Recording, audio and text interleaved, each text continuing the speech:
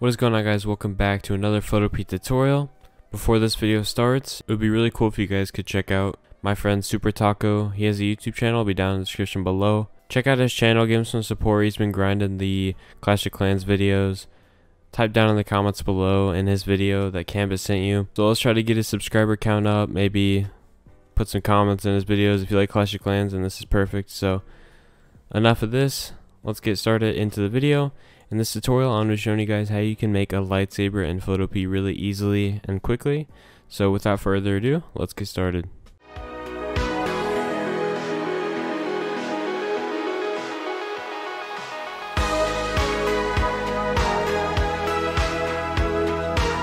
So first you want to have your image that you want to add a lightsaber to.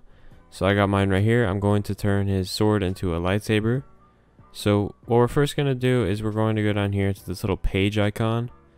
It's a new layer button, so click on that and you'll see there's a new layer that was created. Now what you want to do is go over here to your brush tool, and now go to this little drop down arrow and make sure your hardness is at 100, and your size, make sure that's the width of the lightsaber. So this is pretty good width right here.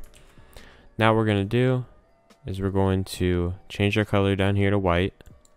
Make sure that's white, it's pretty important. Now go to the start or the end, it's up to you, of your lightsaber. So hold left click and hold shift. Go straight down like that. I'm going to move it a little more to about right here. Now I'm going to get my polygonal lasso select for the bottom. I'm going to cut off this little tip right here because it's not realistic when it comes to lightsabers. So now what I'm going to do is I'm going to click on the new layer that we made, which is this white line. Go to outer glow, and you can see I already have the settings on. So just copy my settings right here. You could change the spread and size however much you want. So I can make him a Sith.